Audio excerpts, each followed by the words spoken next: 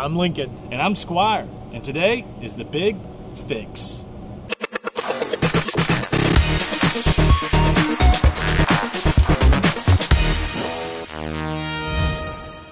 The strength and the health of a local community can be measured by its volunteers, and we found that out today firsthand.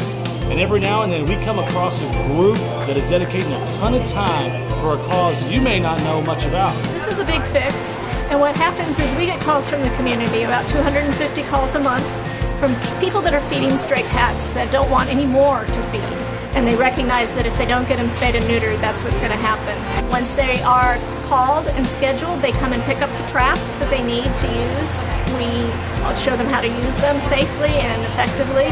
Then the cats are brought to this location and we spay and neuter approximately 150, 13 times a year.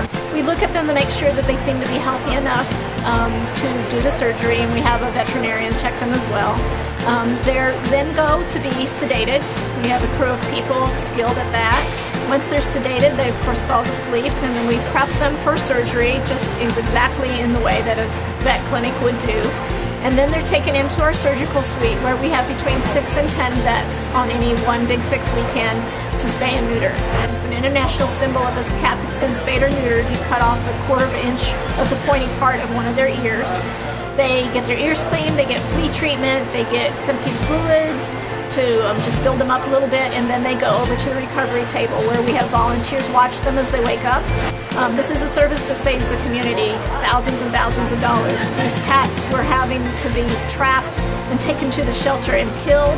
There's an expense that the city absorbs when that happens, and if we can avoid that process, not only is it more humane for the cats, but it saves the city a great deal of money.